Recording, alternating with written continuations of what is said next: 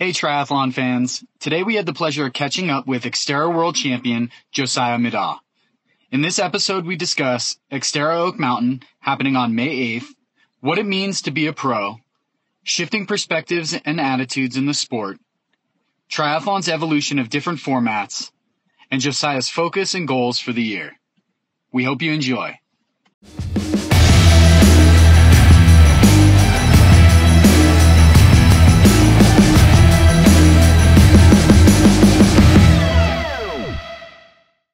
Josiah, yes. what's going on, man? Not much.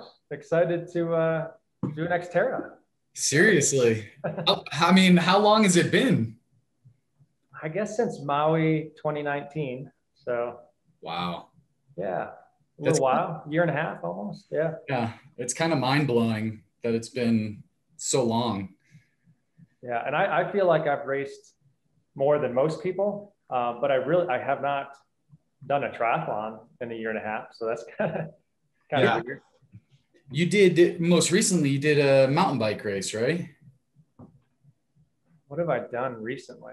Just a little local short track race. So that was fun. Yeah, luckily the Vail Rec District, they've had, even through the summer, they had their local town series.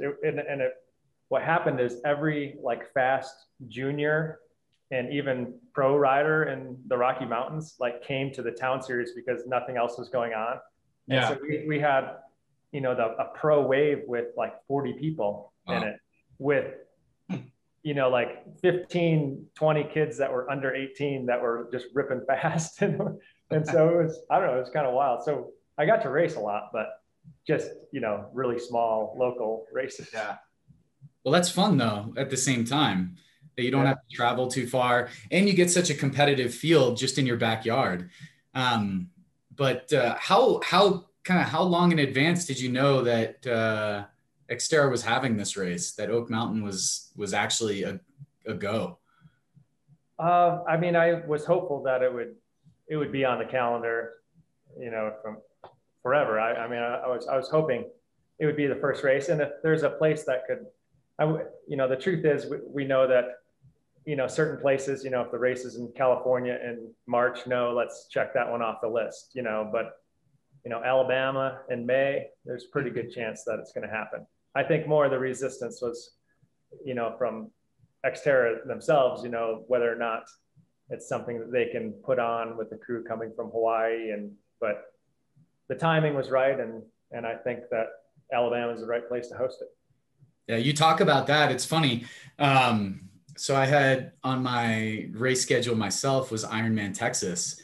And I was like, this is there's no question about it. At that point in time, the governor had just lifted all bans on, mask mandates and stuff like that. Then literally in the town that, I was racing in, they had a marathon. And after the marathon, a week or two later, they pulled the plug on Ironman Texas. And I was like, oh my God, how does that even happen? You talk about certain locations that are just how they've approached the pandemic and they've approached it with a little bit more casual flavor, I guess, Florida being one of those locations where they're we want to live life normally. We want to keep our businesses running and operating properly. And I've always looked at Texas as being one of those places. I'm sure you look at Alabama being one of those places. I do too. And I was just I was basically cruising into taper mode for an Ironman. And I was just wow, I can't believe this didn't happen, So you talk about places that you're it looks, but so crazy how the rug could still be pulled out from under you, at any time, But I think you're close enough now where you don't have to worry. Yeah, hopefully. And there's been some precedents that have gone off well in the last couple of weeks. So I think it's a go. So how has training looked for you? You obviously, this was something you said was something on your radar. You're it makes sense. It looks like it's going to happen. How has training been going for you? Pretty good. I trained pretty consistently through the pandemic, but a little bit less for performance, I would say. I kept some structure in my program, but I wasn't, doubling down on back-to-back threshold workouts. I was hitting, Strava a little bit more, having some fun with that. And then this year, trying to have a build up to racing, but it's just so early in Colorado. I've been on the mountain bike just a handful of times, on the only little loop that's open. Normally I'd be going down to Fruta, Moab, and I haven't done that. So it's still very early for me, May, coming from the mountains. It snowed last night, so it's one of those situations, but excited to race and see what happens. How is swimming been done? Because I mean, the holes, obviously you're not going to get in open water up there this time of year. But like the access to swimming has been weird. It has. I've been pretty fortunate compared to other places where we've had our masters group that, had started out really strict, and reserving lane and keeping workouts under an hour. So, not able to do the volume of training that I'd like to do, which I kind of need to do since swimming's my weakness. I have to really double down on swimming. And, but since probably January 1st, I've been able to get, the occasional 5,000-6,000 yard workout, and then trying to, jump in 4 days a week, 5 days a week, occasionally 6 days a week. So I've been pretty lucky with that. But, I told some, I've had a couple like really big swims, like, whoa, you must be swimming well. I said, no, don't be mistaken. I'm trying to get back to my average swimming that I was at before. I'm not going to set the world on fire with my swim, that's for sure. Do you know, is it going to be like a normal race? Are they going to do stuff like, and by what I mean is virus wise, like, is it a mass start race the same as normal, or is it like time trial start or something weird? Yeah. So the pro race, they'll do pro men, pro women, separate waves.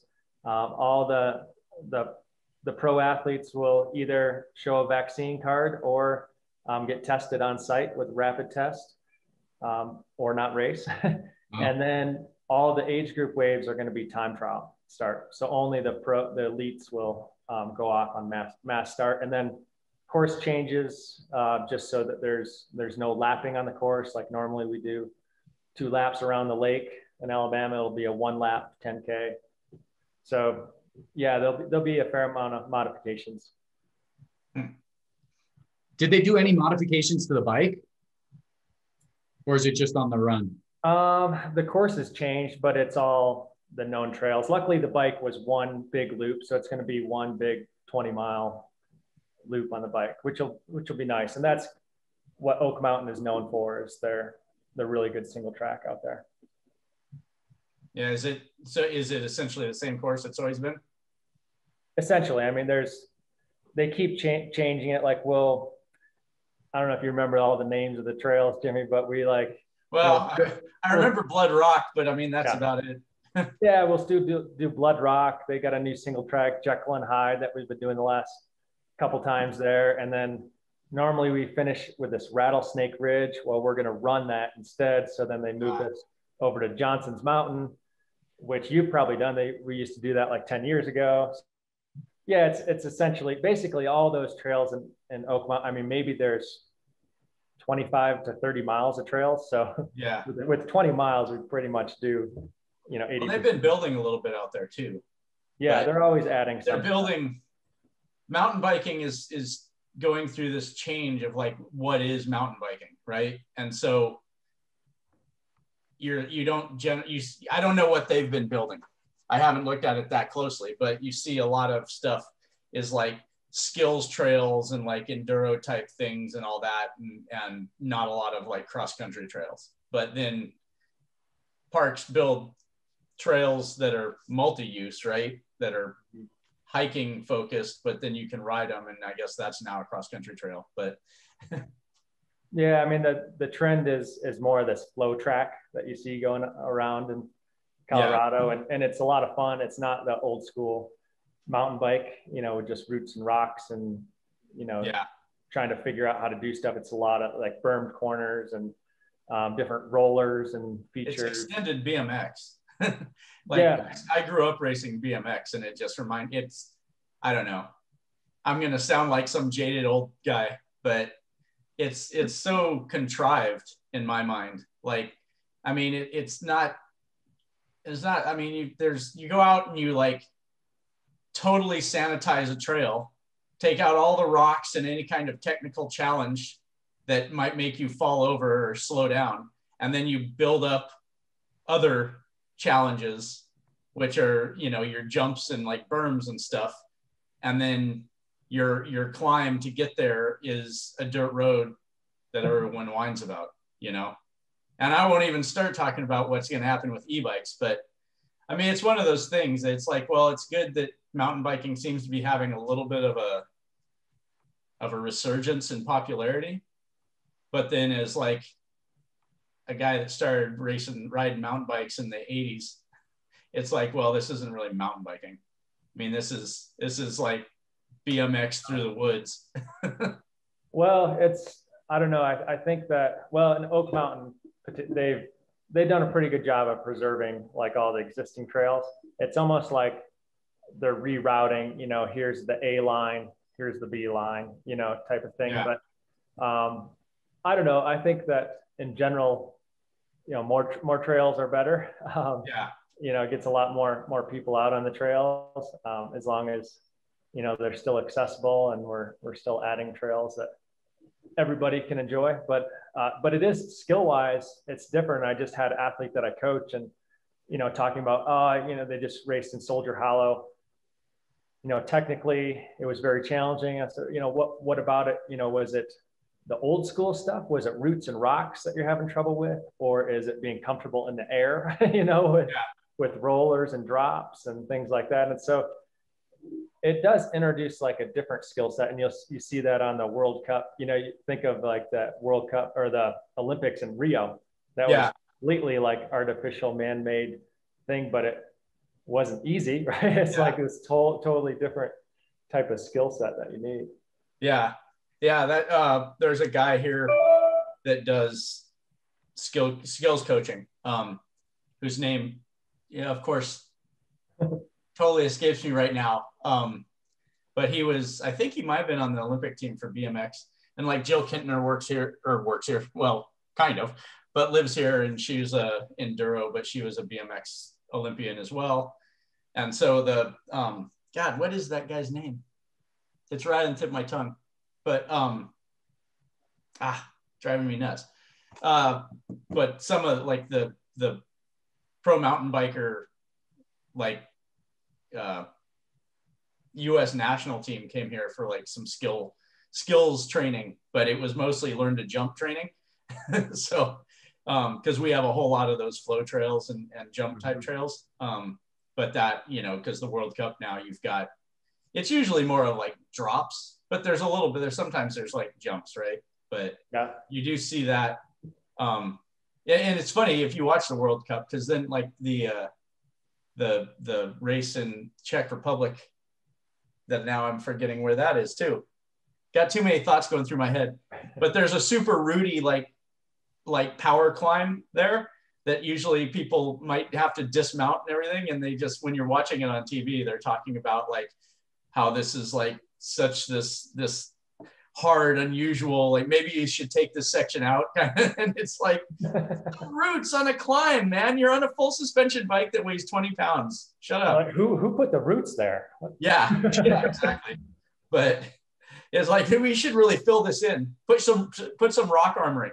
But anyway, I'm starting to sound too negative, but it's what I'm getting at in my head that I'm coming across as like complaining about everything is things like Blood Rock and stuff like that with a new generation, like, and when I say new generation, it's even really like even the last 5 years, but just the trend in the industry on like how you build a mountain bike, angles and suspension and, you know, travel. I mean, it used to be like 80 mil, right? If you're on a cross country bike, and now like 120 on a cross country bike is not unusual. And you can get on a trail bike that's got somewhere between 130 and 150, and it's still going to be like maybe a 25-pound bike. And so if you're like the average racer, I mean, now you go to Blood Rock, if you're on something like that, you just like roll down that, no problem, you know? Yeah. Yeah. I mean, the geometry that, you know, that even cross country bikes have gravitated towards is more enduro geometry as far as the rake on the front fork and stuff. So yeah, doing a feature like Blood Rock or something, you kind of point and shoot and you should be okay, right? Yeah.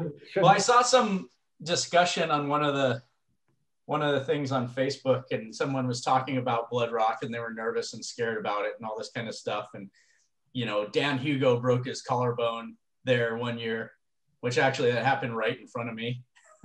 Like immediately in front of me, he went down, and I didn't realize it was so bad. But the year that year that happened, like we didn't have dropper posts. I think he might have been on a hardtail, because that was still like people were like, do I ride full suspension? Do I ride a hardtail? You know, it was a completely different world. And like this person on Facebook's like, I'm nervous because I heard that people get hurt there.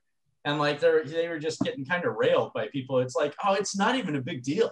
I mean, it's just a little bumpy, you know? So it's interesting how that's evolved. But what I'm getting at is, I mean, do you think that this, you know, and will Alabama's course stay the way it is, or do you think Xterra is going to get requests that it become more, you know, where's a flow section or where's something? I mean, is that what triathlon and cross country racing is? Because if you look at what we were just talking about with Olympic level, World Cup level cross country and like what they're putting into those races, I mean, is Xterra going to go there? Is a trail system like Alabama going to put something like that in, or is it going to be a little bit more like what we're talking about, kind of your old school cross country? Yeah, I think that probably all options are on the table, but the reality is that, you know, it's an event that needs to cater to the masses. So I know, you know, like in Europe, we're introducing some short track stuff that's for elites only. And, you know, maybe there could be, you know, something like that, but for a majority of the trails, they are not, you know, they're rideable by everybody. 99% of the route is going to be rideable. Yeah. Every person, you know, not at the same speeds, but there's very few. But then you go to, you know, a certain place like Quebec or Victoria, and it's just a little bit higher level, or even, you know, some of the smaller races like on the East Coast, I'm sure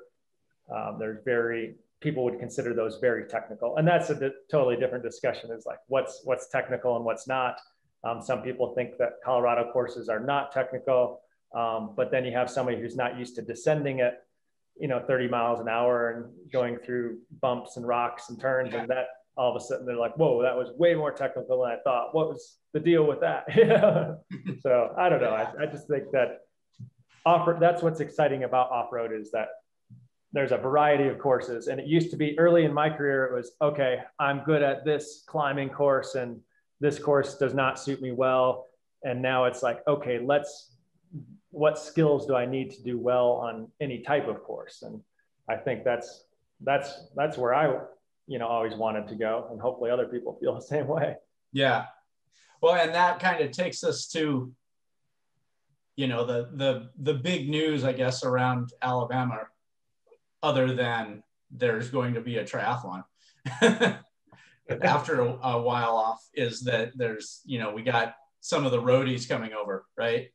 And you got like Starkowitz, and I forget who the other. Eric is coming. Yeah. Lagerstrom. Yeah. And so, you know, again, back in the day when we kind of saw that 10 years plus ago, you know, you get those guys come over and they might be like super fit, like they've got the engine, but they don't have the skills. What do you think that I mean, are they, obviously they're very fit and very fast. Everyone always seems to like undersell Xterra athletes as like, you know, just a bunch of dirtbag mountain bikers that, you know, don't swim fast and ride mountain bikes. But when you actually get on the course, that's not the case. So, I mean, you think that's going to be you're gonna have these big name roadie guys show up and they're gonna be, you know, 8th or 9th like it used to be, or do you think they'll be in the kind of in it? We have a very strong field. You know, speaking just specifically about the men's field, it's a very strong men's field. It's not crazy deep. I mean, there's 5, 6 really fast guys. So yes, could one of those guys get on the podium? Yes, possibly. But I think it's going to be pretty shocking, not just, you know, technically navigating the course, but the totally different type of pacing, energy system. And, you know, how they're used to rationing out that power. Like, okay, I'm going to sit, you know, right here at 88% of my threshold power. Yeah. You know, no, you're going to be 100 and, you know, 80% of threshold power, then 150%. And then you're going to come into a turn, and then you're going to stomp again. And then, okay, now here's a long climb. And now I'm going to be at, you know, 100% of threshold power for 9 minutes, you know, here. And it's just, it's going to be a totally different type of racing. It's very dynamic. You know, it's more, you know, time-wise, it's more like Olympic distance, but you have to have this incredible kind of bike strength to be able to run well. And that's, you know, you look at like ITU guys that come and do it, and all of a sudden, you know, a 31-minute ITU racer is running like average, you know, or above average. Like, what, you know, what happened? They ran a 38-minute 10K, but they're a 31-minute 10K guy. Like, yeah, well, that bike is really hard, you know. Yeah. Well, really, it's a completely different, like you said. I mean, the power, what you're asking yourself physically is one thing, but then there's the other aspects that I think get overlooked, like the position that you're on. You know, most road triathlons, you're doing almost nothing with your upper body. You know, so now you're talking about a full body cycling event, but also your position on the bike is completely different. And one thing that I remember not everyone, but people complaining about or questioning a lot in the clinics that we hosted before Alabama was, how do I drink? You know, this trail is so windy, and then when it's not windy, it's bumpy. And do I carry a water bottle, or do I have a Camelback? And like, how do I even get the thing in my mouth if I'm constantly like trying to go around a corner and, you know, all that kind of stuff. And so then that changes what you're doing with your nutrition, you know, because you're just stay focused on the course, you know, you end up ignoring the nutrition. And like you said, it's Olympic distance, but you also can't ignore it, the nutrition aspect, the hydration aspect, because Alabama is usually hot and humid. so there's a lot of those other aspects that I think. Yeah. I think you never know for sure. A little bit. I mean, he's obviously super strong. I don't know the other guys at all, but I mean, Andrew's also in Chicago, which is just known for its mountain biking, right? Yeah, well, so that's what you don't know, and you actually hope that, you know, that they do actually have, you know, a certain level of skill that, you know, can get them through the course. Like, yeah, we have a couple guys in that men's field that could, you know, that have very high level mountain bike skill, and some that don't, but they know how to race an Xterra course like that. And yeah, they're going to, you know, lose time and bobble in corners. And the thing about Xterra is that you know, there's 100 things that you're going to do that you could have done better. And maybe that they have a level of, you know, who you just don't know. Like Eric Langerstrom said he raced BMX when he was a kid. So maybe he does have maybe he can go around a corner as good as anybody else in the race. But it's been a long time since he did something like that. And so, and same with Andy Starkwitz, like maybe he does have some skills that he's built doing some cross training on the bike. And I guess he can handle, you know, technical, you know, road bike courses pretty well too. So yeah, I mean, you hope that they do have enough level of skill to get through the race and have it, you know, be something that they walk away from saying, wow, that was really cool. I could do, you know, these 10 things a lot better and get a lot better at this. Yeah. But I think they're going to be shocked at just how dynamic the race is. And it's not like, oh, I gotta drink every 15 minutes and, stay at this intensity, there's going to be, 50 things thrown at them, and they're going to hope that they do most of them well. Yeah. And there's going to be, everybody walks away with, in road triathlon, I missed that bottle handoff and it screwed up my race. Well, now it's going to be, here's 10 things that screwed up my race, Yeah. all these excuses I have. Yeah. Well, and that's the good thing. I think this has always been the good thing of having, even way back when, you had the actual back-to-back double in Hawaii. And so then you'd get, Macca and Peter Reed, Tim DeBoom and Whiteoff and all those guys. You'd have the field at Maui was deeper than the field at Kona in some ways, because you had the coming together of everyone.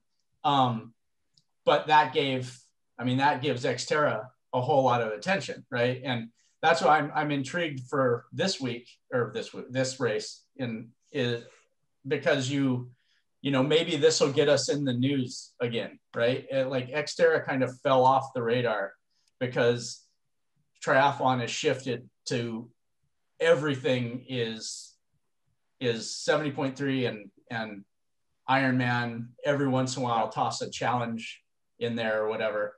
But and if it's not that, we're talking about the Olympic stuff in Xterra. And some of that is there's been upheaval in Xterra's ownership, and there's this and this and this different events and all that. But I'm hoping that this is kind of brings a little attention back to the off-road aspect. Because then also I think what you just mentioned with the different challenges, I wonder if coming out of the COVID world, as we return to normal, maybe not just this year, but even into the next couple of years, it seems like that there's a split in people who do sport, not just triathlon, but participant sport in general, being one side is like, I am dying to do races again. I miss it. I haven't been able to do anything. There's no point in what's my training if I don't have something to train for? And on the other side, you have the people who are like, I don't even really need to do races. I just want the experience. I want to do I want to go and do these epic challenges of, the ride the Colorado Trail or do the this, things that are, and I don't really care if I have a number, right? And so I wonder if the Xterra off-road triathlon idea can be a merging of those two things, because it's a new challenge for the racers and it's a experiential, not necessarily only about the race, but there's a lot of people going to do this thing aspect to fit that other side. I would hope that would be what it is, because I want to see Xterra survive, because in hindsight of my career, I think I was more of an Xterra racer than anything else. But they've always been the black sheep or the,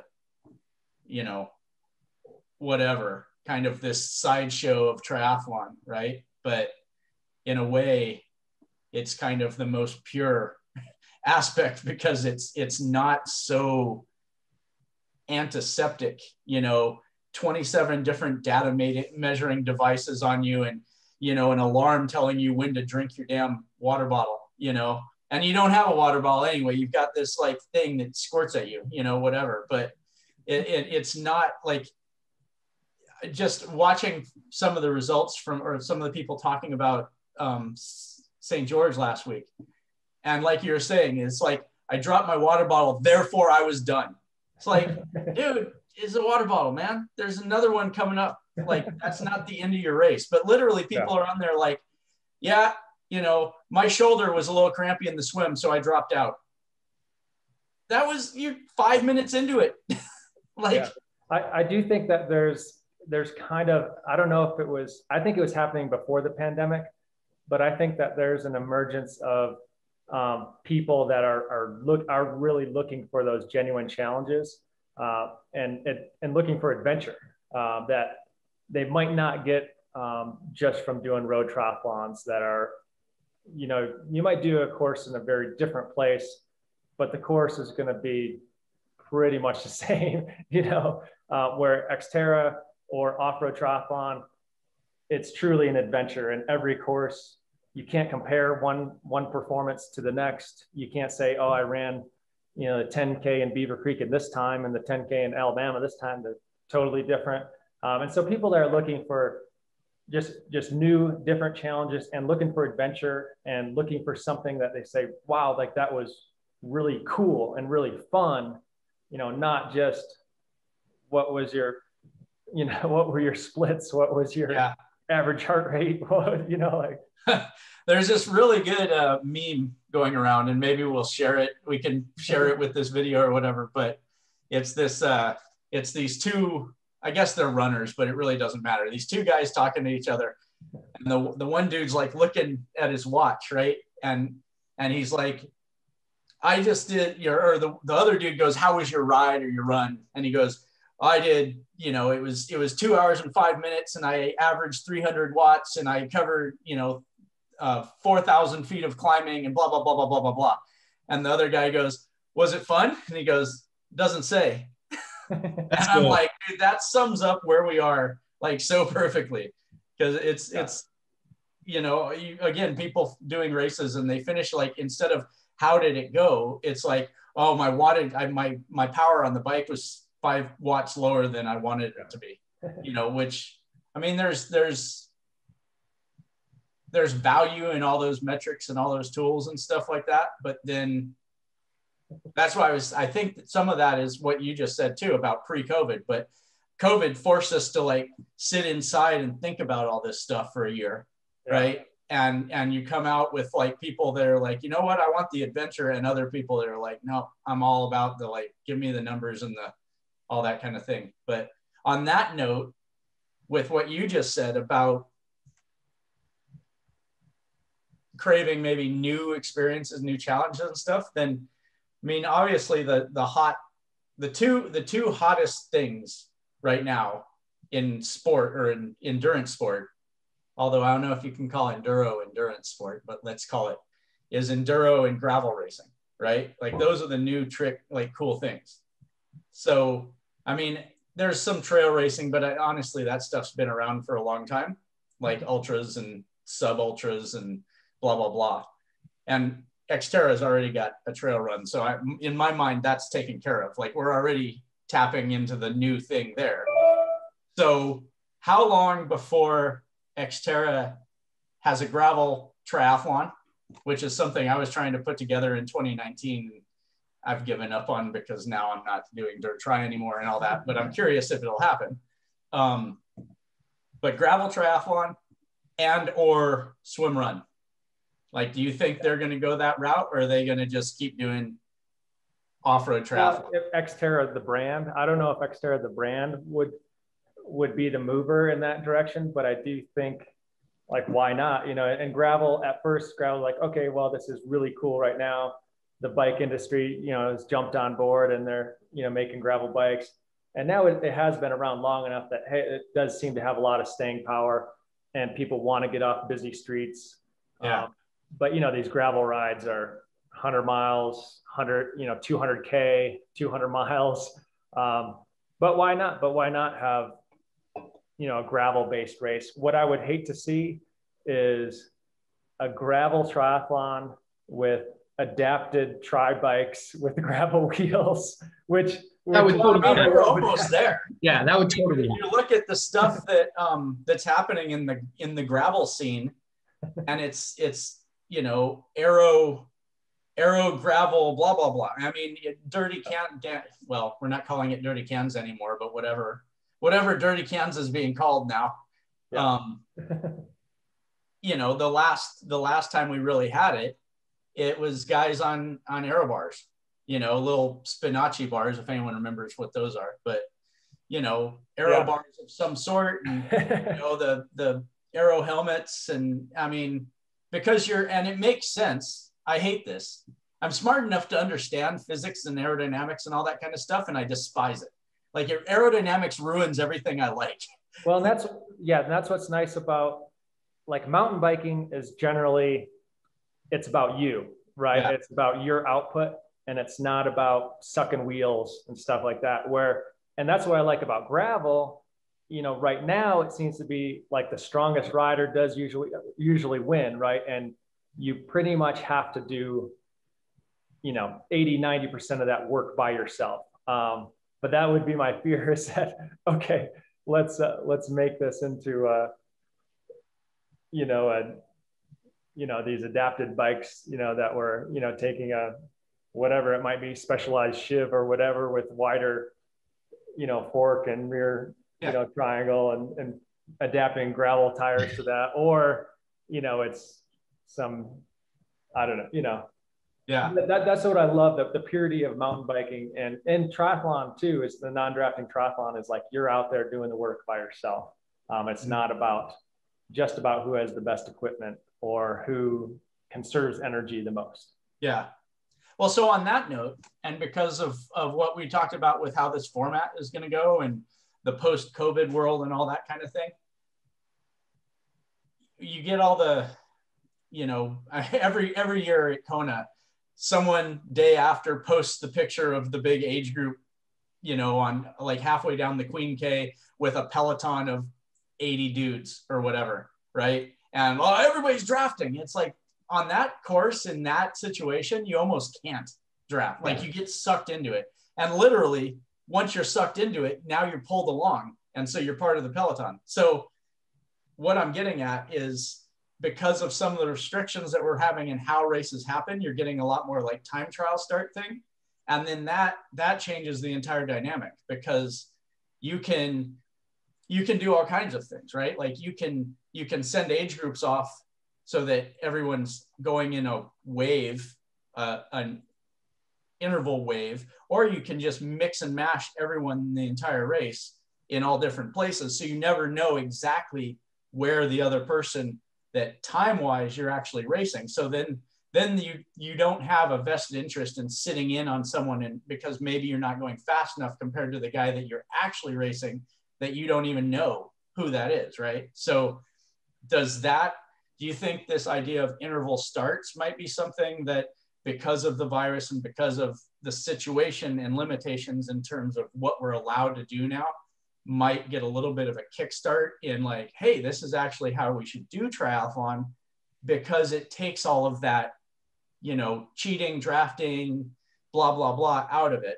The other complaint is, well, now I don't know, I'm not racing head to head with someone, but you kind of didn't know that anyway, especially in the age groups, right? So I think, well, there's pluses and minuses to every format, but there's some races doing that before, and I know that some people would specifically seek out those races because of that. Maybe it was somebody who was not the strongest swimmer, and they wanted, to get a little bit more clear water by themselves, or just didn't want to be swam over. But they're super strong on the bike. And so that time trial format was really well for them. And they didn't perceive that, that top group of swimmers has this huge advantage, that they're doing the legal drafting all together while you're working your butt off, and making marginal gains on that lead pack. I think maybe it is a little bit more fair in some situations. But I don't know. I think it's interesting. I think that we're all fortunate to have, any kind of format right now. Yeah. So I think people are pretty open to trying just about anything right now, and we'll see kind of what sticks. Yeah. Well, and that was my only other thought on this kind of like what's going to happen with races in the future road that I'm kind of going down is, the rise of the concept of an enduro.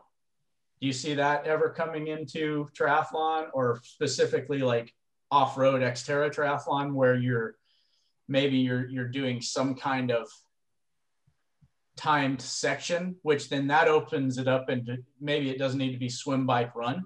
Maybe it's swim, run, bike, run, swim, bike, run, that changes up the entire, that like in Colorado, where we don't have a lot of water, and like we had that race in Crested Butte until they quit allowing us to use the private lake. But there's other lakes, they're just not very easy to get to, so could you like have a race, let's say in Crested Butte, where you start with the bike and you ride and then maybe you run over to Long Lake, and then you do the swim there because now you're way up at the lake, and then you like ride back, but you're seeing, what's that? There's a gravel race. Is it Wild Horse Gravel? That is essentially a gravel enduro. And so, and there was the race that I was somewhat involved with in Golden, called the Golden Giddy Up, or is it Golden Giddy Up? Something Giddy Up. But, and that was an enduroized cross country course. So you timed the climb up Lookout, and then you rode a little transfer, and then you timed the descent down another trail, and then you rode over to like one of the mesas, and you timed a climb over here, and then you timed a descent. But do you think, I mean, does that, let's say we did that, is that still a triathlon? Or did I just invent something? You just invented something. I want to Jimmy, you might be able to get, maybe there's 5 or 6 participants so you could get to sign up for that. Yeah. Well, so we have the GoPro Mountain Games coming up, and they've tried lots of different formats. Like, there's this Ultimate Mountain Challenge that I've always done that, used to be kayak, cross-country mountain bike, trail race, road bike time trial. And at first it was, let's combine all the times. And they're like, no, let's make it a point system. And they're like, then it's, how could we get more participants? And you can't get more participants by making it more exclusive. Like, let's add an enduro, and let's add this Pepe's face off, and let's make it 10 events. Who can do the best at 10 events? Maybe that'll get more people. Like, I don't think you can get more people by requiring 3 different bikes to do one weekend race and a kayak. And that's kind of what killed adventure racing. Is it's expensive to just have all those toys, right? Right. So I don't know. I mean, there's little niche, events that might be appealing to people, but I think, making something that requires an incredible amount of skill or a really expensive equipment is just going to be more and more exclusive. So it's more like, I don't know, not a huge fan of adding to make things harder and harder for people to be able to achieve a certain amount of competency to actually do the event. I agree with you. I mean, but one thing, like, why not have like a Strava challenge, like you're talking about, like in the middle of a race, like, hey, let's see who rode that Blood Rock plus Jekyll and Hyde the fastest. And that could be like that, right? That could just be like a fun thing, if people have the devices, and that's a really easy thing to do. And that's what they're doing a lot at, at Gran Fondo or, any enduro event or something. Yeah. Why not have little time sections there just for fun and use some of this technology that we have out there. Yeah. But what was that, Gerard? No, I said Boulder Peak, I think, did something similar to that. When you up that big climb. Didn't they have a preem for? Yeah, they had a preem for that Old State Road. I think that's a lot of fun. Escape from Alcatraz, I think, did that with the sand ladder. Yeah. I mean, with these things that you have those kind of known sections, that's an interesting thing. On the other side of that, though, is like some of the Ironman races and also Boulder Peak, where you have speed limits on the descent, which is because, someone crashed into a bear once, but that literally happened. But that's, I guess what I was getting at is, I think all of the big race organizers, whether it's Challenge or Xterra or Ironman, they've all said that they're even the, whatever we're calling the ITU now, what is it, World Triathlon? Like the World Cup series, they've all mentioned, at least, if not been really adamant, that they're running into a retention problem with trying to, Ironman is seeing a lot of like one and done. It's a bucket list thing. Yeah. I'm going to spend a ton of money on this like 1 or 2 year process. I'm going to do my Ironman, then get my tattoo or whatever, and I'm out. And some of that is when you're talking about really long events like that, it's hard to if you're your average person that has a family, a job, kids, blah, blah, blah. I mean, it's a hard thing to say, all right, I'm going to dedicate this much time and blah, blah, blah, you know, long term. So what I'm getting at though, is this like maybe evolution of format idea. I mean, like, that's why I was bringing up the enduroized kind of triathlon, or, you know, with the World Cup stuff you've seen. I mean, the fact that we're doing like sprint World Cups now is kind of crazy. And they're talking about just like maybe triathlon in the Olympics is now a sprint distance thing and a team oriented. Well, you know, that's all, you know, what's people what's watch. going to sell Yeah. for people to watch. Yeah. You know, how are we going to make this more exciting for people? And that's like the short track Xterra, which what can we stream for 45 minutes that's going to get people really excited about it? Yeah. Well, and I guess that's where I was going, and maybe this is a completely different discussion for a different time, but you know, there's a lot of what ifs, like what is watch, you know, because it's not on TV anymore, everything's streamed. So then you're driven by actual eyeballs, actual numbers, you know, and like longer course, I'll even say Iron or Xterra distance. You know, if you're showing something on TV that's going to take 2.5, 3 hours to show, you know, the current attention span is nowhere near that. But if you mix up the format and you do it in snippets, now, well, is that more interesting?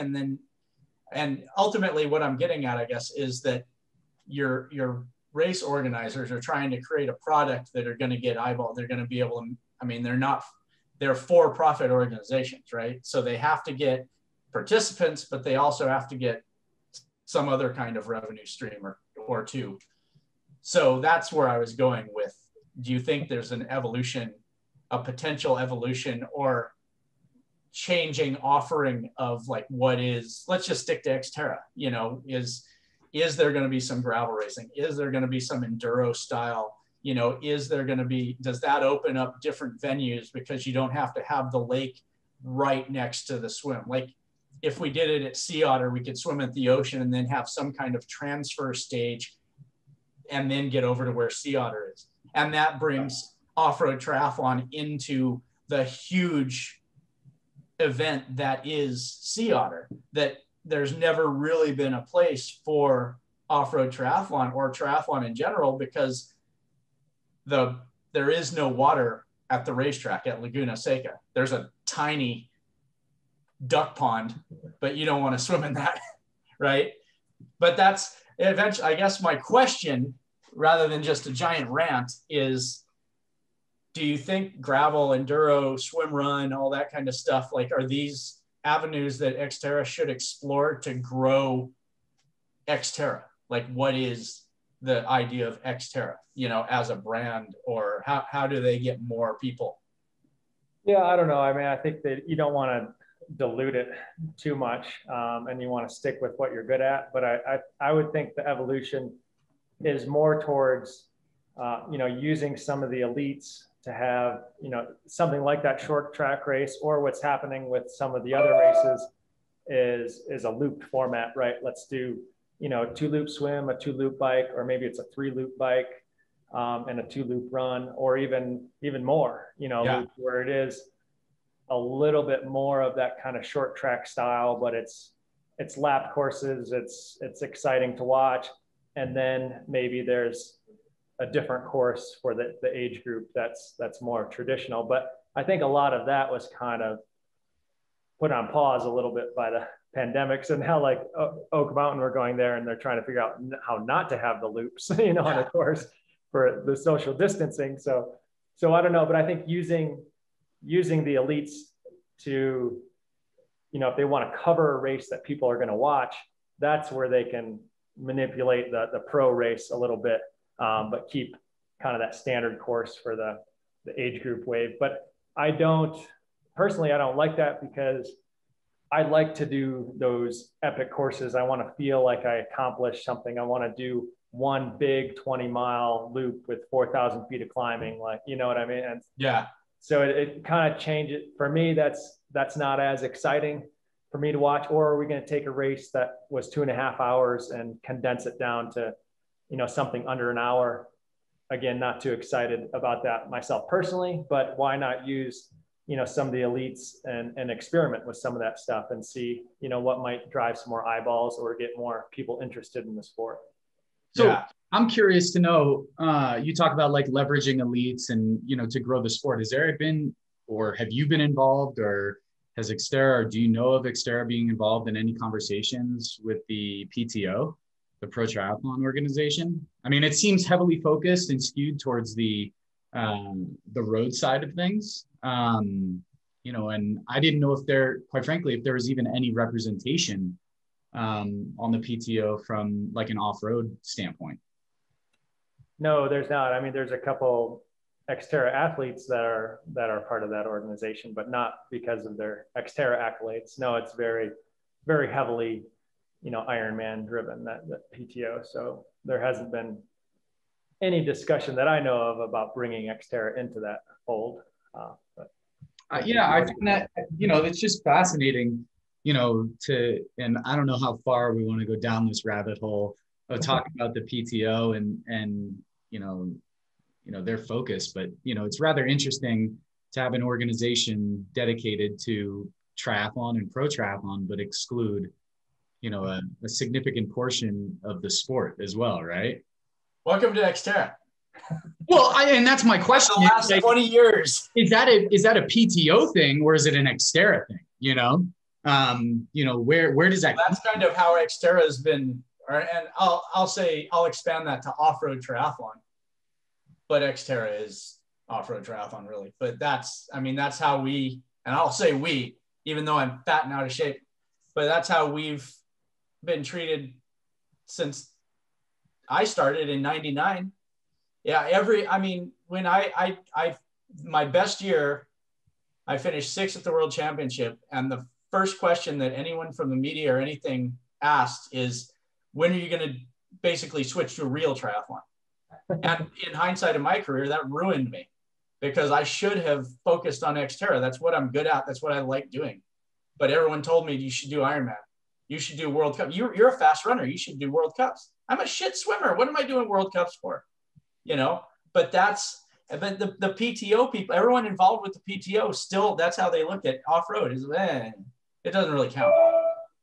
It's not really triathlon. So. But is that the PTO, or is it? I'll shut up. I'll let Josiah answer. Yeah, I'm curious to know, like, if it is that perspective of like the PTO, or if it is purely Xterra wanting to keep Xterra. Because I'm sure that there has to be, like, there's a caveat with getting involved with, the PTO. Oh, I don't know. I don't think that. I mean, I can't really speak personally to it. I haven't been asked to be a part of the PTO. I mean, as far as I know, it has nothing to do with, any kind of Xterra. It's all about, Ironman or ITU rank, kind of this world ranking system that Xterra is not a part of. But I think it's a great thing. And I think it was really good timing for a lot of those elites to be able to, still consider themselves professional athletes through a year where they weren't able to race. And unfortunately, the Xterra athletes were kind of left out of that, which means it's been hard to define what it means to be an elite athlete or a professional athlete if your sport is Xterra and you're not getting a paycheck for not racing. But no, I mean, at the end of the day, I'm towards the end of my career, and I've had a great ride, and I've had a whole lot of fun racing Xterra. And this pandemic it's kind of really redefined what that means to me to be a professional athlete. Whether it's, if you're just solely basing it on what is your annual income from the sport or sponsorship or things related to the sport, or hey, I'm racing at the highest level that I can and seeing what my potential is in this sport, and I'm having a heck of a lot of fun doing it. That's, I don't know. I think the pandemic really was a huge mind shift for me, and probably for a lot of people, which in some ways it put things in perspective and, you know, kind of a depressing way, maybe a little bit, like, hey, like this was a fun hobby. But maybe that wasn't paying my bills or whatever. And you know, can I justify all the energy that I put into that sport? But then maybe, you know, making a living or making a certain amount of income was not the end all be all or the ultimate goal. Maybe it was like having those incredible life experiences that you couldn't really, you know, trade for anything, and having a whole lot of fun doing it. Yeah, that's pretty much my past like 4 years of self-reflection summed up there. But that's the interesting, like what you're talking about. I think the idea of like, if you're in a non-salaried sport, so if you're not a football, basketball, hockey, baseball player or something like that, if you're in a otherwise financially driven sport, like the idea of like what is a professional athlete is really, I think, is completely evolved, because now, I mean, some of your biggest, most recognized, air quotes, professional athletes right now are essentially social media influencers, right? Yeah. I mean, boxing has a ton of money in it, right? I mean, boxing is a really old sport. I mean, arguably one of the oldest, because there was two cavemen that hit each other once, you know, but the most recognized boxer in the world right now is Logan Paul, who is not a professional boxer. He's a YouTube idiot, but he is the most recognized boxer in the world, and he's going to fight. He's going to get absolutely destroyed by an old Floyd Mayweather in a few months. But him as an example, like you just said, your career's coming in the end. And I would say, if you're interested, I don't think it is, because you've already got an audience. You got people who know who you are, and you don't have to keep doing Xterras on like a professional level, but you could be a professional athlete, because people are still interested in like, what's Josiah doing? And you could start doing skimo or whatever and talking about that. Like, and I pick on ski mountaineering because it's a really small community, but you're in an area where there's a lot of that happening. And if you start a YouTube channel and an Instagram and blah, blah, blah, blah, blah, you could present more value to your sponsors and partners than someone who is finishing 6th, one place off the podium in every Ironman they enter, right? So that there's a really interesting, like, what is a professional athlete anymore, right? Yeah. That's the truth. But that's what's funny. And wouldn't that be funny if if that was you know, a much more successful career option, was to take a step back from performance and just you know, talk about how exciting my life is, and the thing is, people interested in that.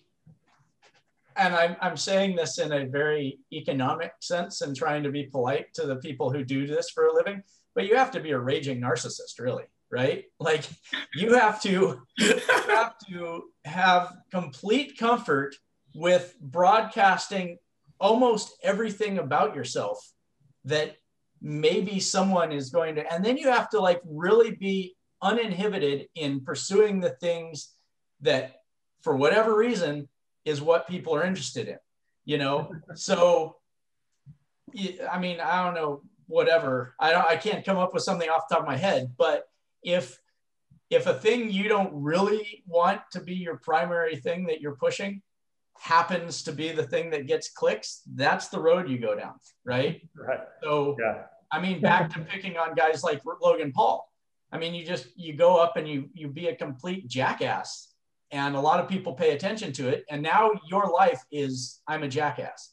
And I don't know him personally. He might actually be a halfway decent guy. I doubt it. But his persona that he is tethered to now is jackass, unless you want to quit doing that and go get a job as an engineer or something, right? Like, so it's interesting, because the potential is there to change like what being a pro athlete is, but you also have to, it takes a very a certain mentality to do it, which I don't think that most people who are pro triathletes, I don't think that's the mentality of what most people who are intrigued by what triathlon is. I don't think that's their mentality. So anyway, a lot of Yeah, that's a whole different discussion, but yeah. In the short term, I'm going to stay focused on performance and helping other people achieve some. So Josiah, is the ultimate goal this year to pursue the World Championships? Yes. Excellent. And there is going to be a World Championships? December 5th. So they moved it back. Yeah.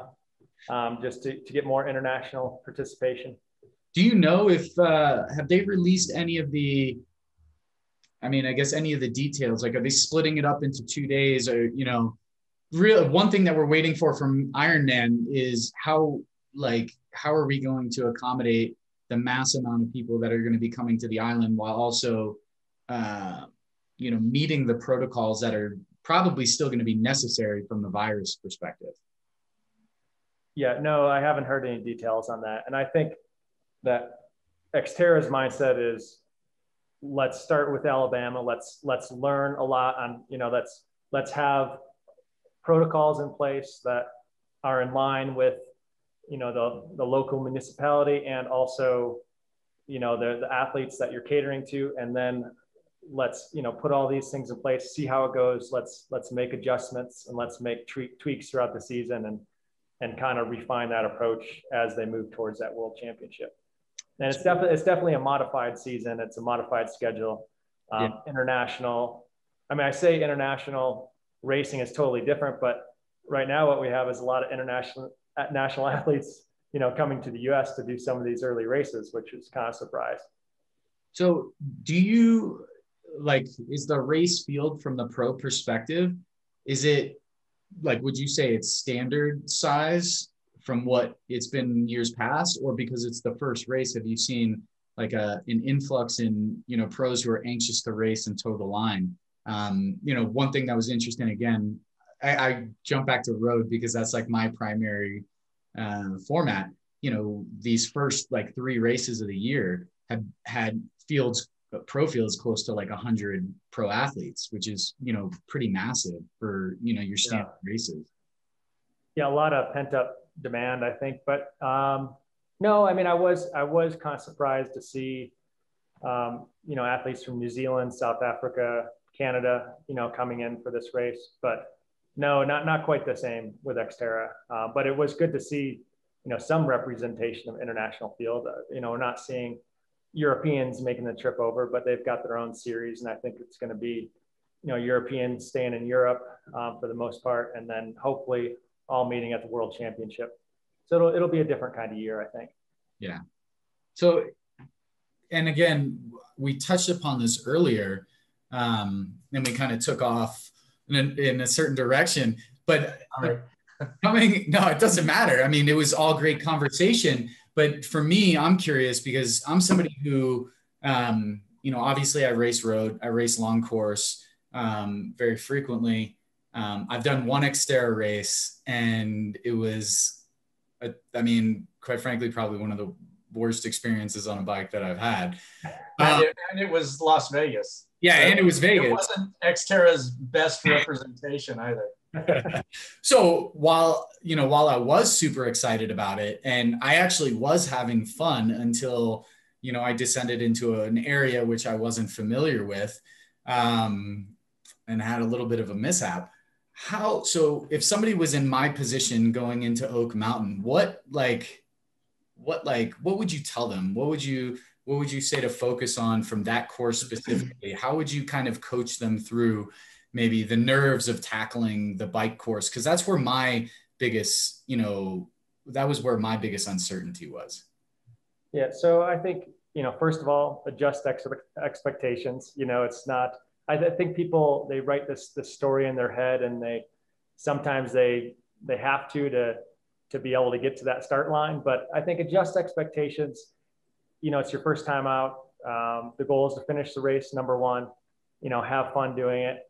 But you want you want to take risks with your effort, not by going above your skill level, right? So lots of places to pedal hard on the course, but a lot of places where you're going to have to be a little more cautious than some of the other athletes you're around.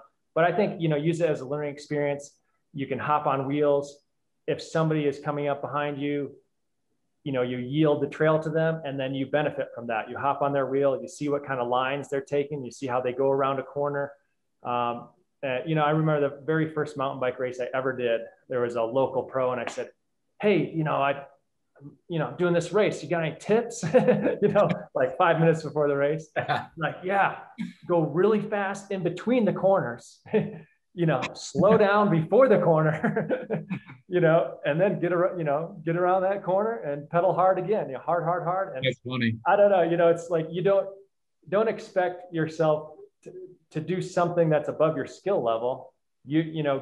Work with the skill set that you have. And if it's not descending and cornering at high rates of speed, then don't attempt to do that, because what you don't realize when you're starting out mountain biking is that line of control, you can cross it very easily. And so here's that line of control. You're usually way below, or you're just above. And if you're just above, it's disaster, right? And so, as you get better, you get closer and closer to that line of being in control. So you might just have to, take a little more caution and adjust expectations. And usually people, if they do that, then they see that there's so much more potential for them to improve, and they get excited about the improvement that they have. Like my first race in Keystone, to the second year, I think I improved by 45 minutes, which was pretty much all on the bike, so that can be exciting to see that you have potential to improve like that. Yeah. Interesting that you say it's great advice. Definitely. And I definitely, going down that hill and into an area that I was unfamiliar with, was where I should be at that point in time. Also, I never encountered something like that before. So I went down and I hit it, and I was like, holy shit, like this is totally new. And I was way too fast at that point in time. Adjustment. Get your weight back, brake when you're going in a straight line, so that you can let off and feather the brakes when you're going around a corner, just basic stuff to keep your body upright, so you're not blowing through corners, going off the trail. Yeah. Because really the reality is that a really competent cyclist dumps just the right amount of speed, to go around a corner, so that they can exit that corner going just a little bit faster than somebody else. Where you think, oh, these pros they're not braking, they're just ripping around all these corners. Like, no, they're using their brakes strategically, and they're, jamming on front and rear brake at the same time to dump speed really fast. And then they're accelerating really fast out of those corners. And so, I think you use the skill set you have, and you learn a lot as you're going. And I think that's also something that's pretty interesting, is like, the drive to learn something new. And we talked earlier about, like what is now attracting people to sport. Is it these long adventures, or is it, Ironman with this like this desire to prove yourself and how far you can go. And I think something that I've realized and I'm going to jump back to Ironman racing again, and it does apply to Xterra racing at the same time. I've always just chose the path of least resistance in regards to this, which is sticking to road. But, I was racing 70.3s for, a very long time. And I really got to the point where I was like, this is freaking stupid. It was almost like, it was like literally the same race every single race. And I could go through the motions mindlessly. And it was something that it was like, I know where I'm going to place. I know how I'm going to do. There may be a small deviation, but there's literally no surprises. And the reason I made the jump to long course, and, quite frankly, probably off-road sometime in the future, once I get to the same point with long course, is this desire to learn something new and not fully understand the race and the strategies behind what it takes to be successful. Right. So there's this like you need to learn to get to the top. And even though I've raced 70.3s, there's still this gap of like, how do you execute flawlessly? And I think that's something that we talked about, the adventure perspective and this need to like prove how far you can drive your body into the ground. But then there's this challenge of like, you know, what does it take? And like this learning process that I find fascinating myself personally, you know? Yeah, I think that there's Xterra, you'll see a lot of that type A personality that attracts a lot of people to the road, but you'll also see, maybe there are some people out there that, maybe they did a team sport in high school and they have like good balance and they played basketball or whatever. And they say, oh, I do love to push myself, but I don't want to be stuck at one intensity the whole time. And I want to use agility and balance. And I said, oh, I think I could be, a really good technical rider. I do like to run on trails and, have, a non-medicured trail that I'm running on. And so, people see that there's this skill element that is much bigger in off-road triathlon. And maybe that's not appealing to everybody, but I think that it is appealing to a lot of people to say, hey, there's something more dynamic here, another, whole set of skills that I could learn and not just be an endurance athlete. No, I totally agree with you. Awesome. We've been talking for a hell of a long time, guys. You may need to edit that down a little bit. What was that, Jimmy? Speaking of people's attention spans. Yes. Yeah. I rambled a bit, but that's still, literally that's like a virus side effect that I've noticed for myself, because I moved to a new town and within about 2 months, like everything went into lockdown and that. So then end up spending like a year pretty much by myself. So then you get into situations like this and it's like, I can't shut up because I don't talk to very many people. It's just kind of weird, but. So Josiah, before we kind of close it out, like, how do you think the race is going to unfold from the pros perspective? Do you have any thoughts, opinions? What do you think it's going to look like? Well, I think that there's going to be a very select lead swim pack. I think you're talking about just my race. Yeah, your race personally. Yeah. It's going to be kind of damage control on the swim for me, trying to cut my losses, stay within that 2-minute buffer, getting out of the water, and hoping that there's not a lot of guys to try to fight through on the first section of single track. And then I think up front, you got Sam Osborne, Bradley Weiss, and then you're going to have, probably Eric Langerstrom and maybe Andy Starkwitz, but I think that they're going to be probably dispatched pretty early in the single track. And you're going to have those two guys up the road quite a ways. You'll have like Kieran McPherson, Brandon Rikita, some very skilled, competent pros out on the course that hopefully I'll get to see them, somewhere around the half point of the race. And I don't, hard to say, but I know that, Bradley, the defending world champion, Sam Osborne won the North American Tour in 2019. He beat me at the race 2 years ago. So I think they're going to be, it's going to be really hard to get to the front of that race. But hopefully my performance hasn't fallen off too much. I think I've had the fastest bike split in Alabama for a very long time, since Conrad Stoltz was racing out there. So hopefully I can make up some time on that lead group and be able to express my fitness and show some performance on the run.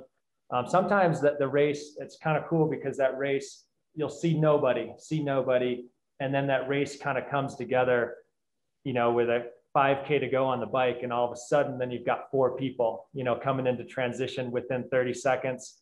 And then all of a sudden we've got a race. So you just don't know. And with Xterra, you don't know what's going on up the road, and you just, keep hammering. And you just have to have some sort of faith that the race is going to come back together, and you just never concede. And hopefully that's how it'll play out. And hopefully I'll get myself into the race, hopefully sooner rather than later.